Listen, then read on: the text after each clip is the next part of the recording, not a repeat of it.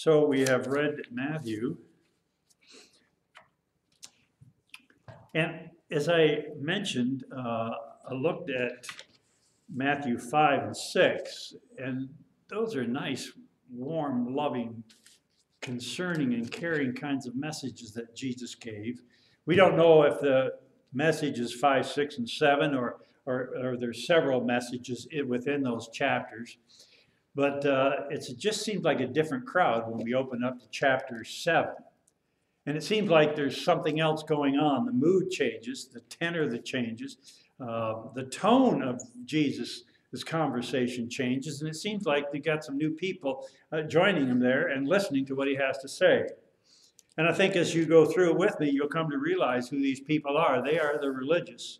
They are the Pharisees. They are the lawyers of the law, the teachers of the law that are there, and they essentially are spying on him. And they don't say that here in this or who is here, but we see all through the gospel that Jesus is being spied on constantly.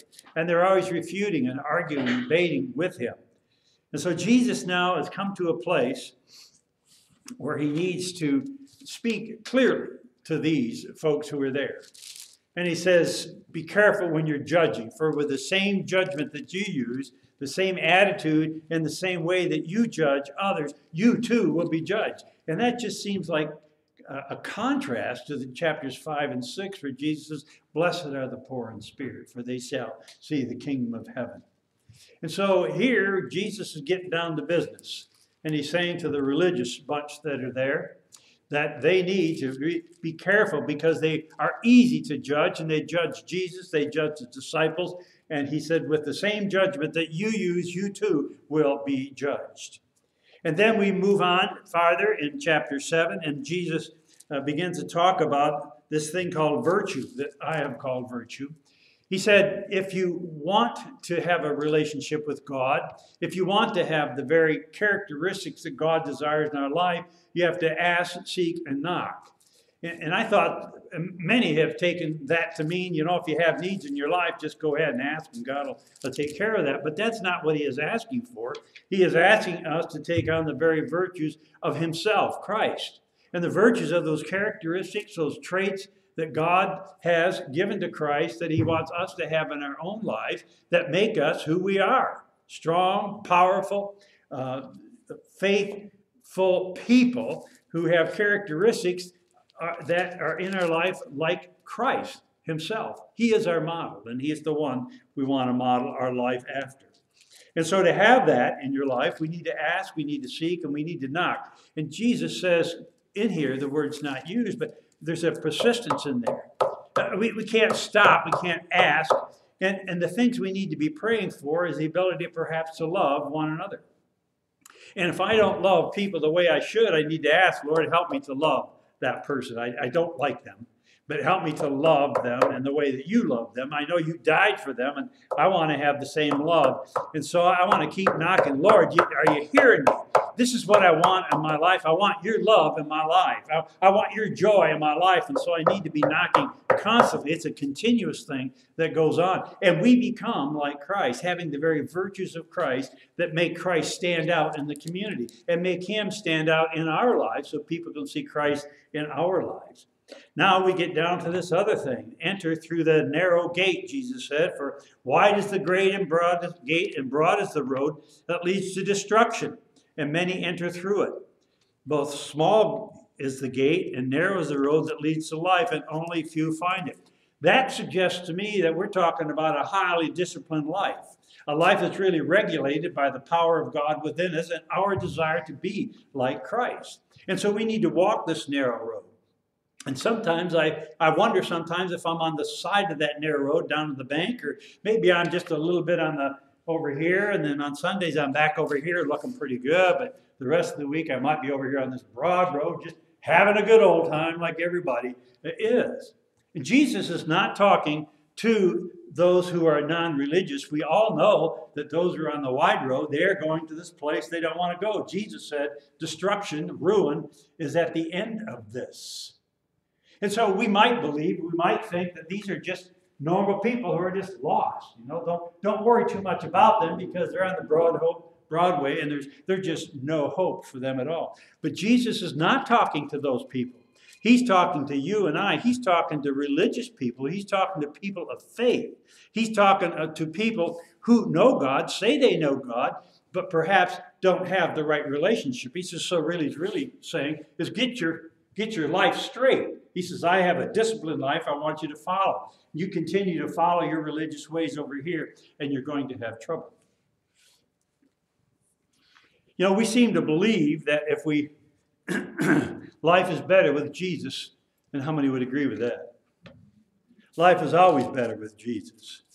It's kind of like things always go better with Coke. I mean, can you see the similarity? Life goes better with Jesus. Things go better with Coke. But is that true? Does life always go better with Jesus? Sometimes it's not the way it is it? I want you to know something. The world is broken. Everything in the world is broken.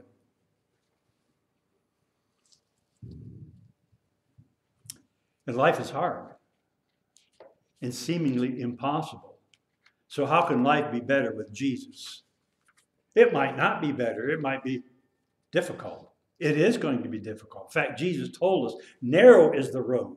Narrow is the gate. You have to follow a pretty disciplined life, and that's not easy. If we are on that narrow road, we will be making decisions, having to make tough decisions. Getting too much change from the cashier, for example. We can get in the car and say, well, that's my just good fortune today, and charge on down the road. But as we get down the road, there should be somebody speaking to you.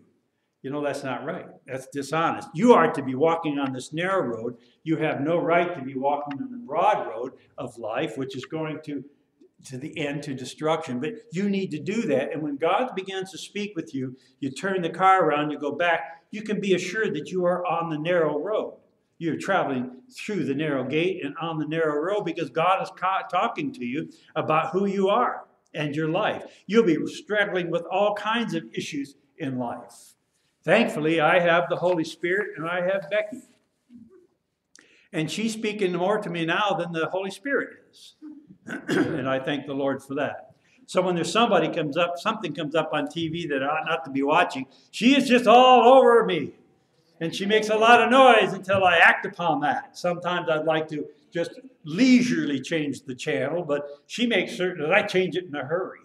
And that only says one thing. When we do that, we are trying to stay on that narrow road. There are some who say that we can have victory in Christ, right? Victory in Jesus every day. Is that true? Yeah. Is it?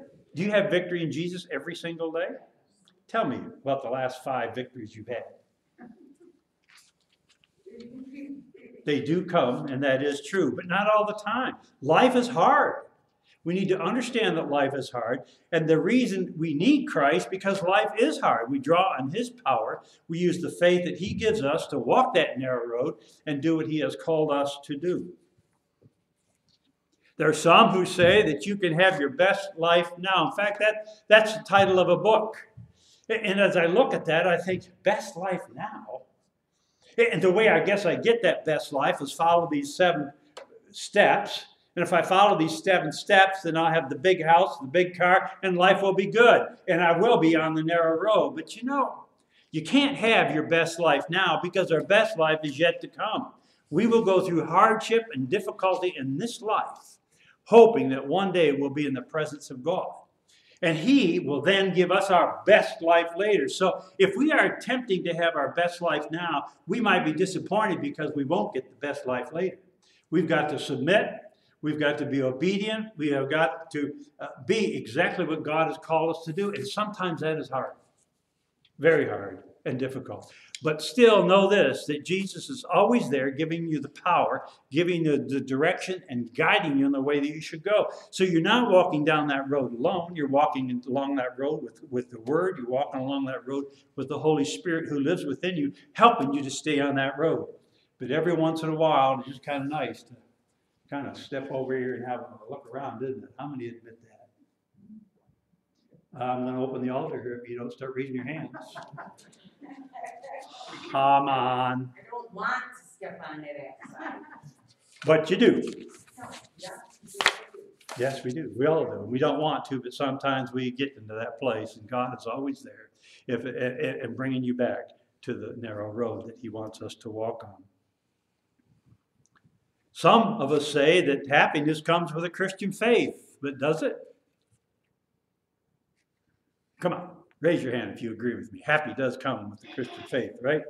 There, we got one back there. Come on up here, Mike. We're going to change your mind. Well, pray for you. Happiness comes with the Holy Spirit living within us. Remember? Love, joy, peace, patience. That will bring us a joyful kind of a life, not necessarily a happy life. And I think we should have happy lives that come from the joy of God living within us. But that doesn't mean we don't live without disappointment. Disappointment is real. And God can use that disappointment in our lives to change the way we think, change our perspective, and give us a whole new outlook on what he has for us.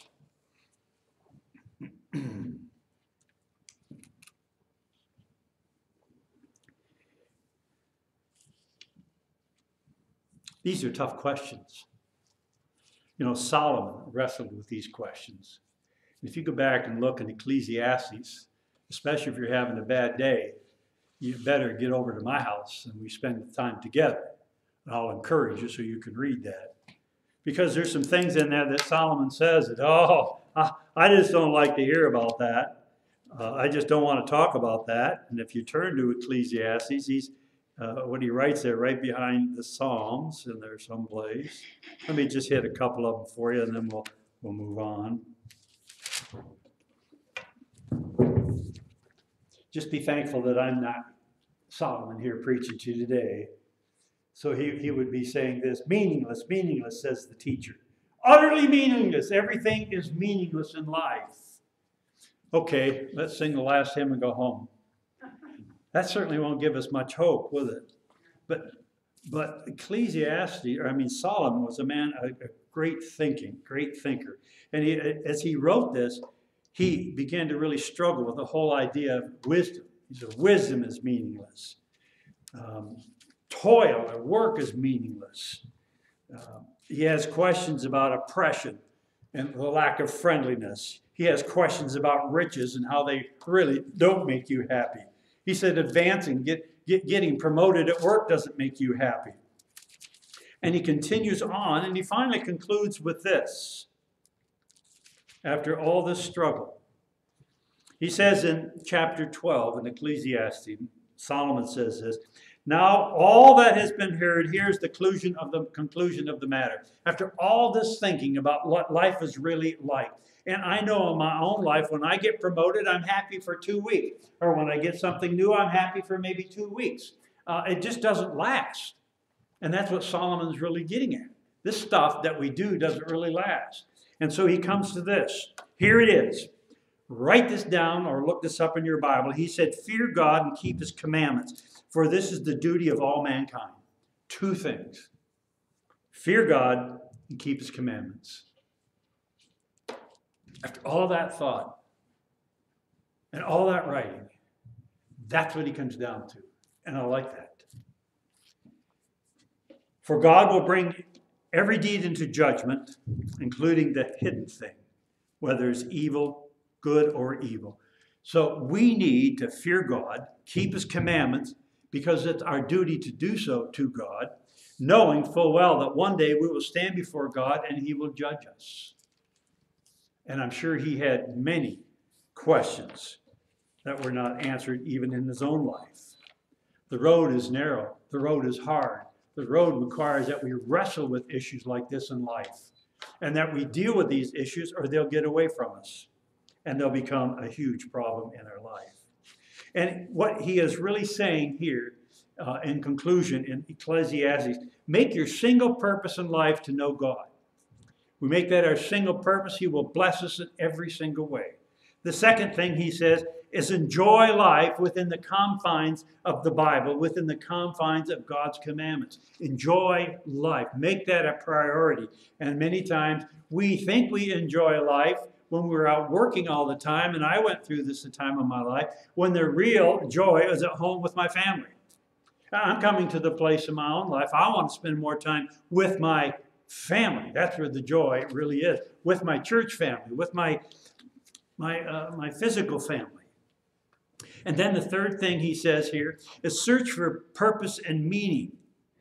And recognize that whatever you do on this earth, whatever you do in this life, has no meaning at all. We cannot find satisfaction in the things that we do. We get to that place, we kind of get tired of it, and we want to give up, and all of a sudden we look back, and it's just a mess again. It takes a lot of work to keep something up and keep it going, to keep a house in perfectly constant repair. But in the end, you die and you stand before God. So he is saying, live a life with purpose and with meaning. And that means we seek to know God and we serve him at the same time that we acknowledge the evil and that the injustice, we acknowledge the injustices in the world, and we maintain a positive attitude toward God and a strong faith in God. Do those things and we will have a blessed life. I think that's the conclusion that Solomon comes to in Ecclesiastes. All people will have to stand before God. Everybody. And to give an account for everything they say, everything they do, good or evil in life. And we will not be able to use the inequities in life, the imbalances in life, the injustices of life as an excuse before God. But God, wait a minute, I was born in poverty. Wait a minute, I never had a great job. Now, wait a minute, God, you can't do these things. You can't judge me like that. And that's not what God will say. You can't use those as excuses. I gave you a standard, asked you to be faithful and follow. Walk on that narrow road. That's what I'm going to judge you on. We must put God first, now and forever, knowing that human effort apart from God is pointless. That God will judge every person's life. That every good gift is from God. And with this in mind, Jesus says, enter through the narrow gate, for wide is the gate and broad is the road that leads to destruction. What is destruction? That's separation from God. That comes to a place where nothing is left, destroyed. And he said, many enter through it. Becky says, I shudder at this verse. The fact that we could be on the broad road where it leads to destruction, and many could be going down that road. And then Jesus even complicates it even more in verse 14 when he said, but small is the gate and narrow is the road that leads to life, and only a few people find it. So we need to make every effort to walk on that narrow road, calling upon God to give us what it is we need to walk on that road, and to be faithful to God in everything that we do.